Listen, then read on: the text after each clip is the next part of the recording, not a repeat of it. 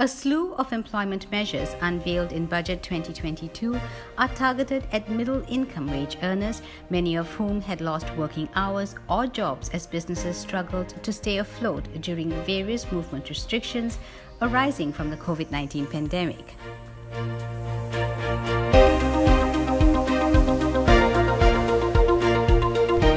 Key initiatives undertaken to help stimulate the country's economic recovery include a 4.8 billion ringgit Jamin Kerja program aimed at creating 600,000 job opportunities through employment incentives,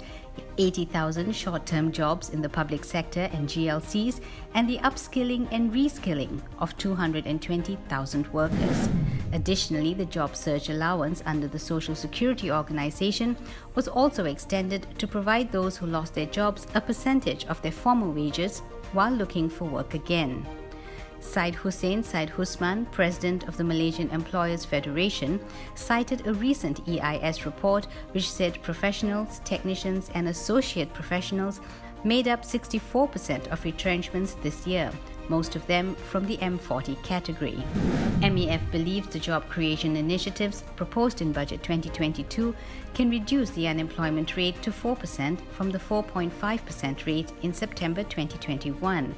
at which point Malaysia would be considered to have full employment. The Jamin Kerja job guarantee will greatly assist those in the M40 category to gain employment, he told FMT. The allocation for upskilling and reskilling will also greatly assist employees from the M40 category to enhance their skills and be trained in new areas relevant to the needs of the current labour market. He said that workers need to be trained to meet the demands of the fast-changing world, particularly in the area of digital disruption.